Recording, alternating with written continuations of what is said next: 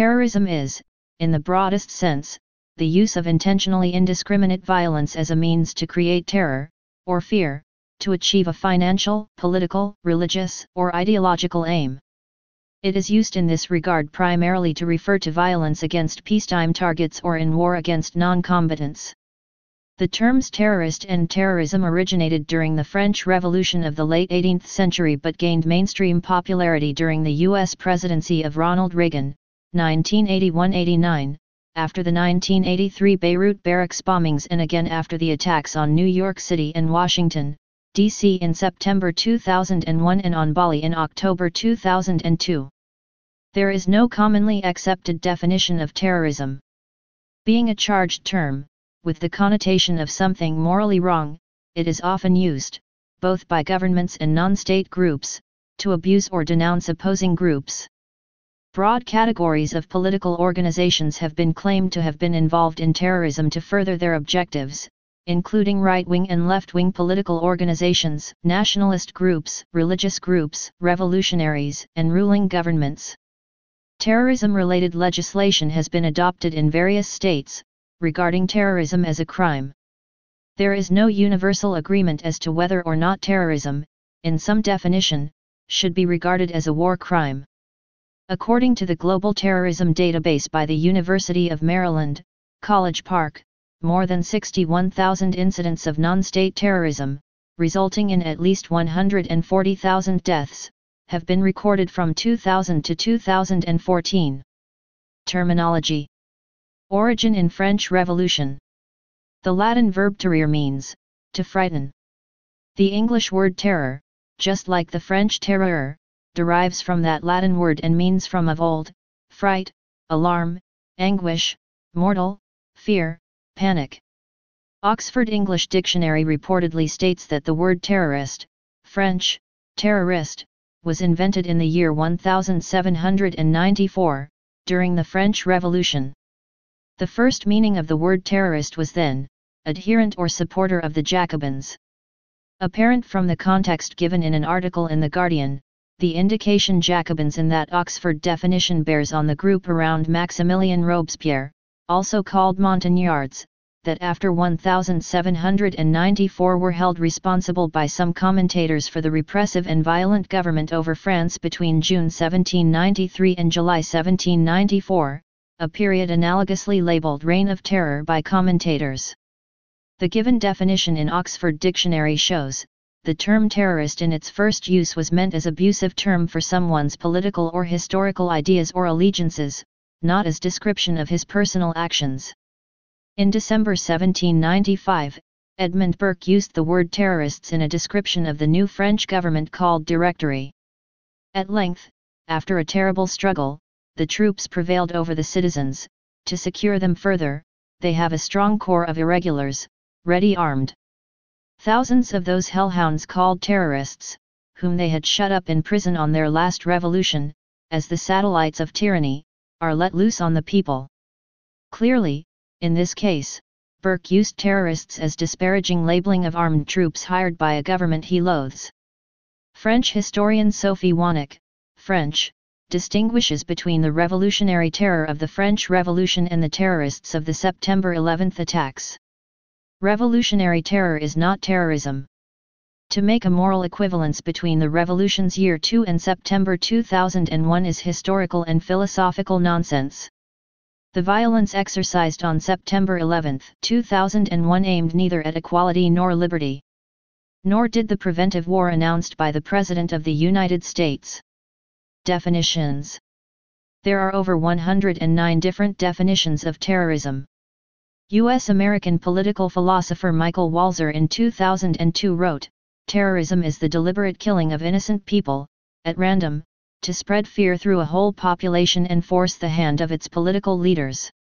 This meaning can be traced back to Sergei Nechayev, who described himself as a terrorist. Nechayev founded the Russian terrorist group People's Retribution, in 1869.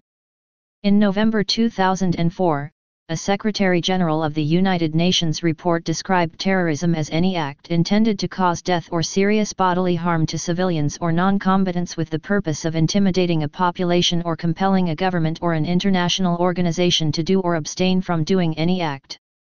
Alternatively, responding to developments in modern warfare, Paul James and Jonathan Friedman distinguish between state terrorism against non-combatants and state terrorism against combatants, including shock and awe tactics. Shock and awe is a subcategory of rapid dominance, is the name given to massive intervention designed to strike terror into the minds of the enemy. It is a form of state terrorism. The concept was however developed long before the Second Gulf War by Harlan Ullman as chair of a forum of retired military personnel. But defining terrorism has proven controversial. Various legal systems and government agencies use different definitions of terrorism in their national legislation. Moreover, the international community has been slow to formulate a universally agreed, legally binding definition of this crime. These difficulties arise from the fact that the term terrorism is politically and emotionally charged. In this regard, Angus Martin, briefing the Australian Parliament, stated, "The international community has never succeeded in developing an accepted comprehensive definition of terrorism. During the 1970s and 1980s, the United Nations attempts to define the term floundered mainly due to differences of opinion between various members about the use of violence in the context of conflicts over national liberation and self-determination. These divergences have made it impossible for the United Nations to conclude a comprehensive convention on international terrorism that incorporates a single, all-encompassing, legally binding, criminal law definition of terrorism. The international community has adopted a series of sectoral conventions that define and criminalize various types of terrorist activities. Since 1994, the United Nations General Assembly has repeatedly condemned terrorist acts using the following political description of terrorism: criminal acts intended or calculated to provoke a state of terror in the public, a group of persons or particular persons for political purposes or in any circumstance unjustifiable, whatever the considerations of a political, philosophical, ideological, racial, ethnic, religious, or any other nature that may be invoked to justify them."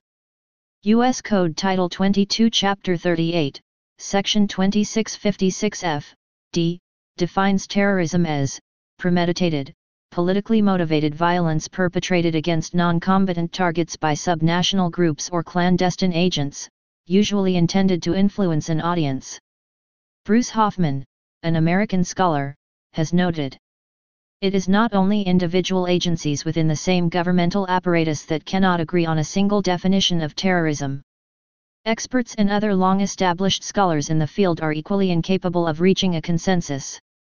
In the first edition of his magisterial survey, Political Terrorism, a Research Guide, Alex Schmid devoted more than 100 pages to examining more than 100 different definitions of terrorism in an effort to discover a broadly acceptable, reasonably comprehensive explication of the word.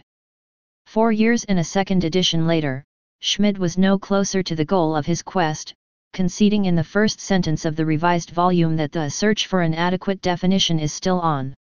Walter Laqueur despaired of defining terrorism in both editions of his monumental work on the subject, maintaining that it is neither possible to do so nor worthwhile to make the attempt. Hoffman believes it is possible to identify some key characteristics of terrorism. He proposes that, by distinguishing terrorists from other types of criminals and terrorism from other forms of crime, we come to appreciate that terrorism is ineluctably political in aims and motives. Violent or, equally important, threatens violence. Designed to have far-reaching psychological repercussions beyond the immediate victim or target. Conducted either by an organization with an identifiable chain of command or conspiratorial cell structure, whose members wear no uniform or identifying insignia, or by individuals or a small collection of individuals directly influenced, motivated, or inspired by the ideological aims or example of some existent terrorist movement and/or its leaders.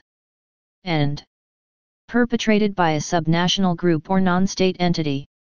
A definition proposed by Karsten Bokstedt at the George C. Marshall European Center for Security Studies, underlines the psychological and tactical aspects of terrorism.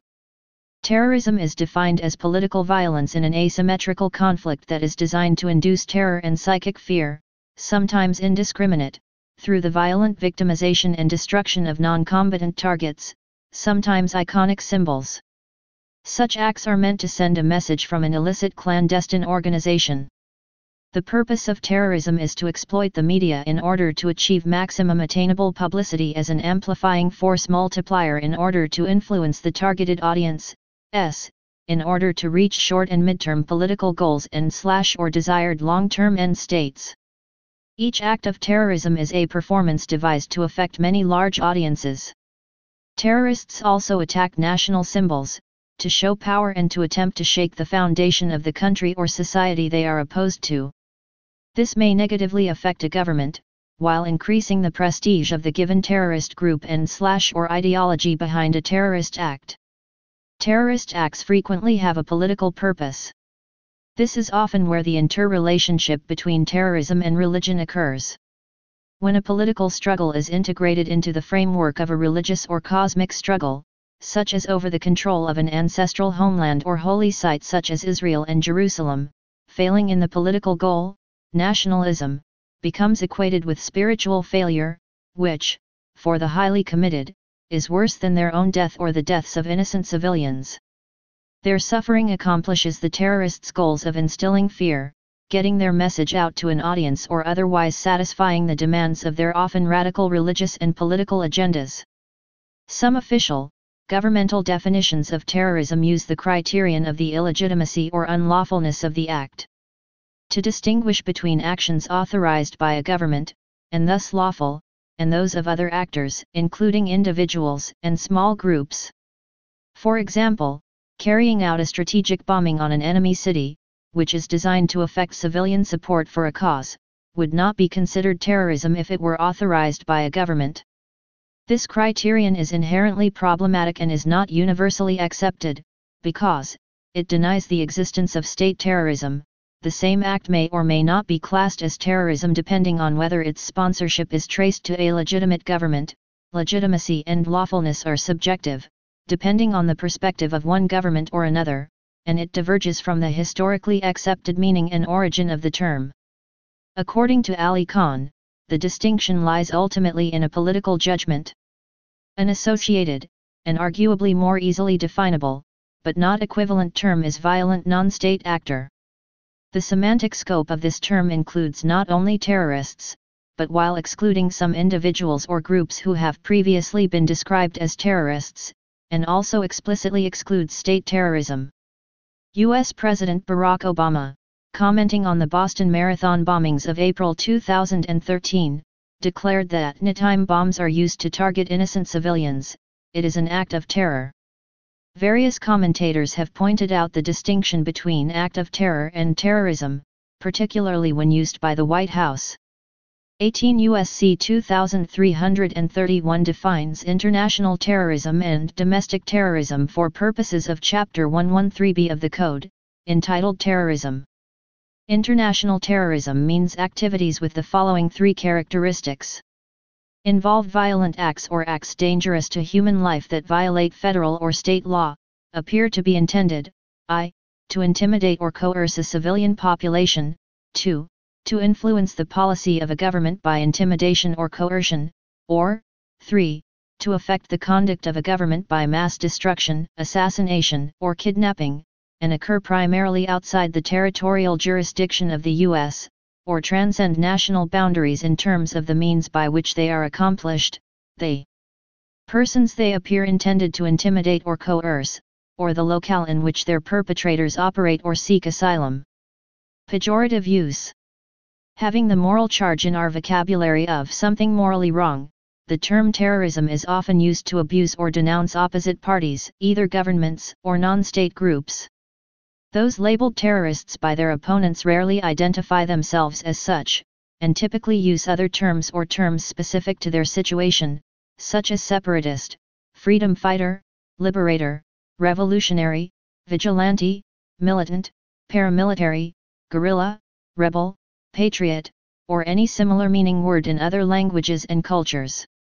Jihadi, mujahedin, and fadayin are similar Arabic words that have entered the English lexicon. It is common for both parties in a conflict to describe each other as terrorists. On whether particular terrorist acts, such as killing non-combatants, can be justified as the lesser evil in a particular circumstance, philosophers have expressed different views, while, according to David Rodin, utilitarian philosophers can, in theory, conceive of cases in which the evil of terrorism is outweighed by the good that could not be achieved in a less morally costly way.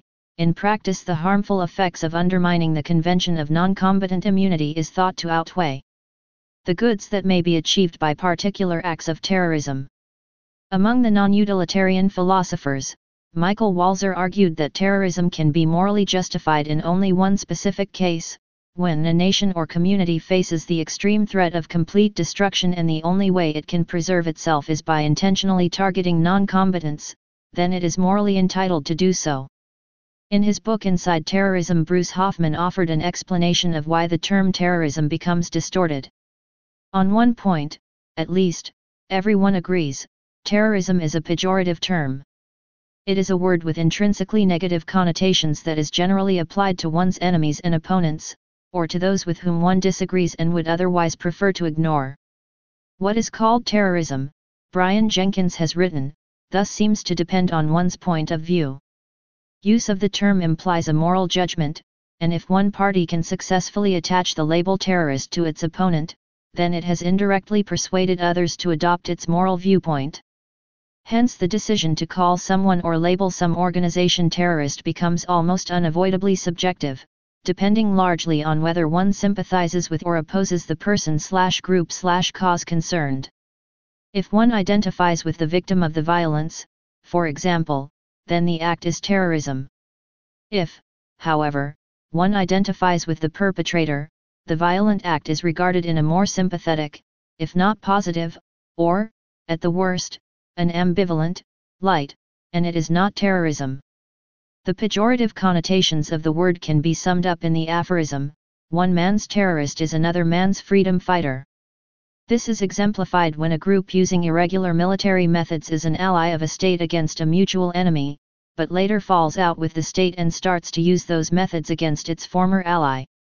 During World War II, the Malayan People's Anti-Japanese Army was allied with the British, but during the Malayan Emergency, members of its successor, the Malayan Race's Liberation Army, were branded terrorists by the British. More recently, Ronald Reagan and others in the American administration frequently called the Mujahedin freedom fighters during the Soviet-Afghan War. Yet 20 years later, when a new generation of Afghan men were fighting against what they perceived to be a regime installed by foreign powers, their attacks were labeled terrorism by George W. Bush. Groups accused of terrorism understandably prefer terms reflecting legitimate military or ideological action.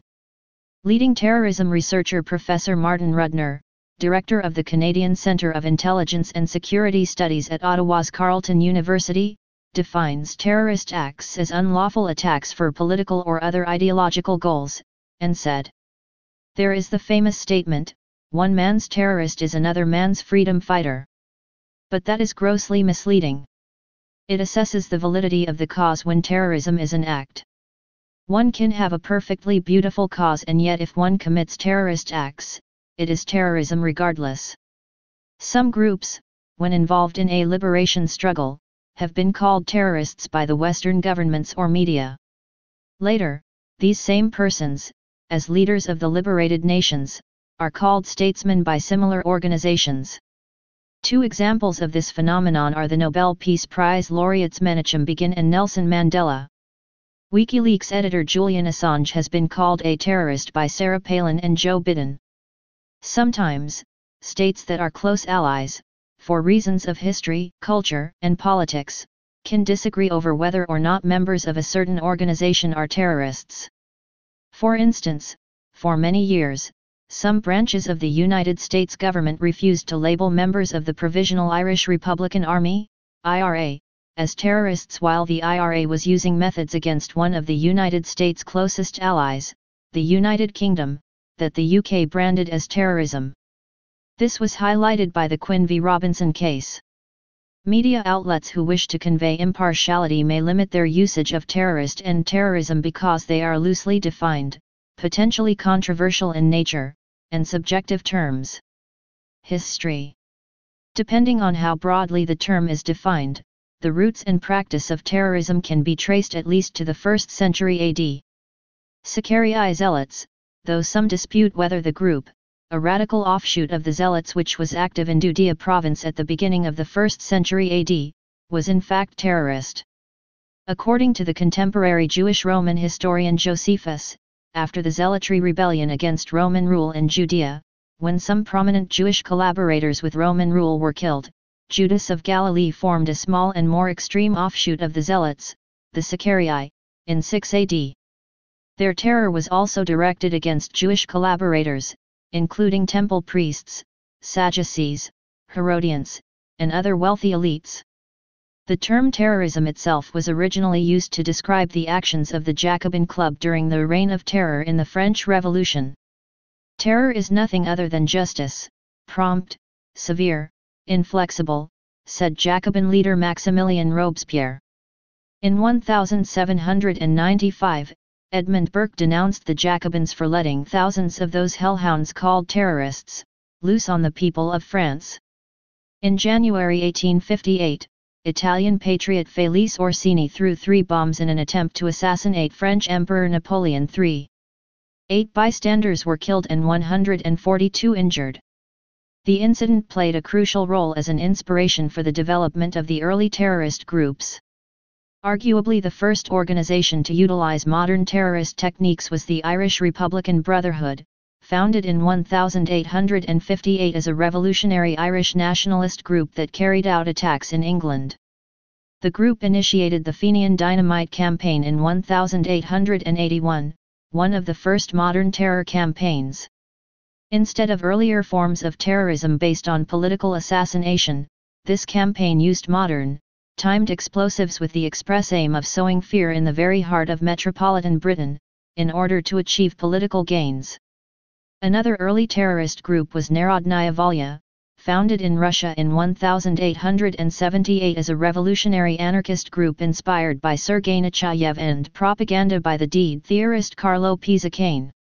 The group developed ideas such as targeted killing of the leaders of oppression that were to become the hallmark of subsequent violence by small non-state groups, and they were convinced that the developing technologies of the age such as the invention of dynamite, which they were the first anarchist group to make widespread use of, enabled them to strike directly and with discrimination. Scholars of terrorism refer to 4 major waves of global terrorism: the anarchist, the anti-colonial, the New Left, and the religious. The first 3 have been completed and lasted around 40 years, the 4th is now in its 3rd decade. Infographics. Types. Depending on the country, the political system, and the time in history, the types of terrorism are varying. In early 1975, the Law Enforcement Assistant Administration in the United States formed the National Advisory Committee on Criminal Justice Standards and Goals. One of the 5 volumes that the committee wrote was titled Disorders and Terrorism, produced by the Task Force on Disorders and Terrorism under the direction of H. Cooper, director of the task force staff. The task force defines terrorism as a tactic or technique by means of which a violent act or the threat thereof is used for the prime purpose of creating overwhelming fear for coercive purposes. It classified disorders and terrorism into 6 categories. Civil disorder, a form of collective violence interfering with the peace, security, and normal functioning of the community. Political terrorism, violent criminal behavior designed primarily to generate fear in the community, or substantial segment of it, for political purposes. Non-political terrorism, terrorism that is not aimed at political purposes but which exhibits conscious design to create and maintain a high degree of fear for coercive purposes, but the end is individual or collective gain rather than the achievement of a political objective. Quasi-terrorism, the activities incidental to the commission of crimes of violence that are similar in form and method to genuine terrorism but which nevertheless lack its essential ingredient. It is not the main purpose of the quasi-terrorists to induce terror in the immediate victim as in the case of genuine terrorism, but the quasi-terrorist uses the modalities and techniques of the genuine terrorist and produces similar consequences and reaction. For example, the fleeing felon who takes hostages is a quasi-terrorist, whose methods are similar to those of the genuine terrorist but whose purposes are quite different. Limited political terrorism. Genuine political terrorism is characterized by a revolutionary approach. Limited political terrorism refers to acts of terrorism which are committed for ideological or political motives but which are not part of a concerted campaign to capture control of the state. Official or state terrorism, referring to nations whose rule is based upon fear and oppression that reach similar to terrorism or such proportions.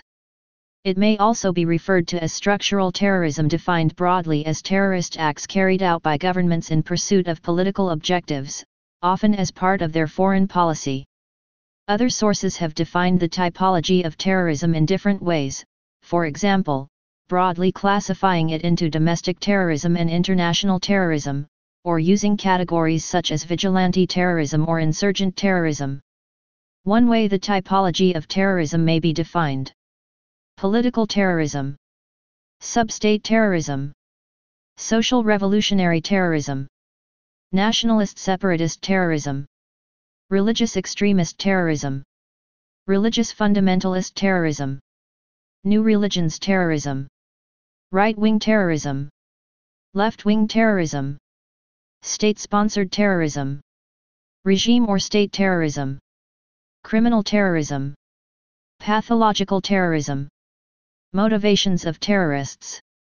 Attacks on collaborators are used to intimidate people from cooperating with the state in order to undermine state control.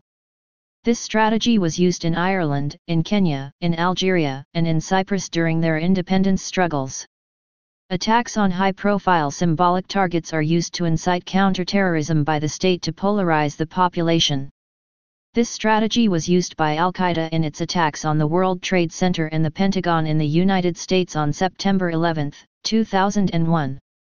These attacks are also used to draw international attention to struggles that are otherwise unreported, such as the Palestinian airplane hijackings in 1970 and the South Moluccan hostage crisis in the Netherlands in 1975.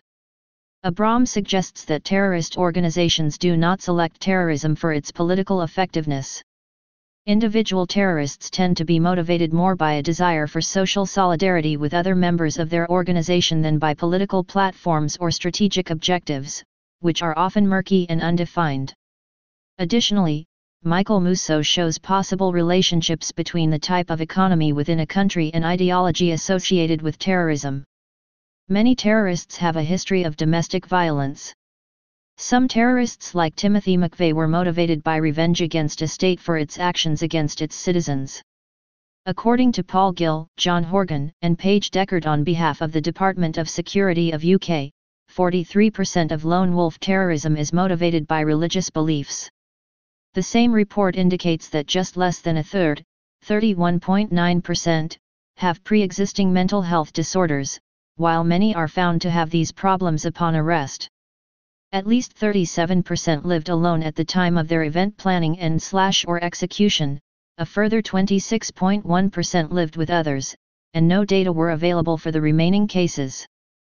40.2% were unemployed at the time of their arrest or terrorist event. Many were chronically unemployed and consistently struggled to hold any form of employment for a significant amount of time. 19.3% subjectively experienced being disrespected by others, while 14.3% experienced being the victim of verbal or physical assault. It is true that one of the main reasons behind terrorism is a strong religious belief. However, there are other factors such as cultural, social, and political. Even though these reasons are like most around the world, the drive behind these Chechen terrorists are quite distinct and unique from others. Many of the Chechens considered themselves secular freedom fighters, nationalist insurgents seeking to establish an independent secular state of Chechnya. A distinction must be made from the beginning between national Chechen terrorists and non-Chechen fighters who have adopted the idea from abroad. Few Chechen fighters fought for the jihads, although on the other hand most of the non-Chechen fighters did. Janechko, 2014.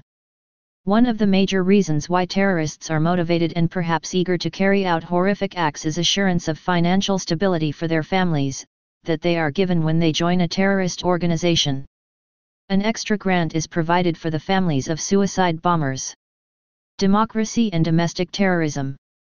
The relationship between domestic terrorism and democracy is very complex. Terrorism is most common in nations with intermediate political freedom, and it is least common in the most democratic nations. However, one study suggests that suicide attacks may be an exception to this general rule. Evidence regarding this particular method of terrorism reveals that every modern suicide campaign has targeted a democracy, a state with a considerable degree of political freedom. The study suggests that concessions awarded to terrorists during the 1980s and 1990s for suicide attacks increased their frequency. There is a connection between the existence of civil liberties, democratic participation, and terrorism. According to Young and Dugan, these things encourage terrorist groups to organize and generate terror. Some examples of terrorism in non-democratic nations include ETA in Spain under Francisco Franco, although the group's terrorist activities increased sharply after Franco's death, the organization of Ukrainian nationalists in pre-war Poland, the Shining Path in Peru under Alberto Fujimori, the Kurdistan Workers' Party when Turkey was ruled by military leaders, and the ANC in South Africa. Democracies, such as Japan, the United Kingdom, the United States, Israel, Indonesia, India, Spain, Germany, Italy, and the Philippines, have also experienced domestic terrorism. While a democratic nation espousing civil liberties may claim a sense of higher moral ground than other regimes, an act of terrorism within such a state may cause a dilemma, whether to maintain its civil liberties and thus risk being perceived as ineffective in dealing with the problem, or alternatively to restrict its civil liberties and thus risk delegitimizing its claim of supporting civil liberties. For this reason, homegrown terrorism has started to be seen as a greater threat, as stated by former CIA Director Michael Hayden. This dilemma, some social theorists would conclude, may very well pl. Please subscribe and thanks for watching.